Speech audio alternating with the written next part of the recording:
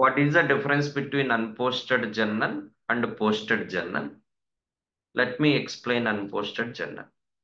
Unposted journal, you are eligible to override, modify, delete it. Just you are saving the journal. Some reports will show the even saved journal, and it will save the in the base tables also.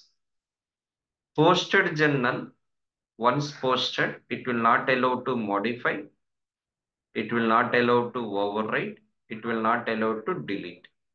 It will update the base tables, it will update the trial balance report.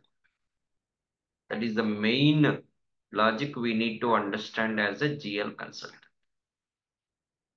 Many times we got the question,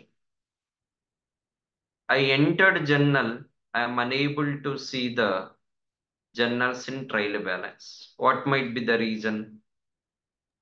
It is not posted. Excellent. Same that we need to understand.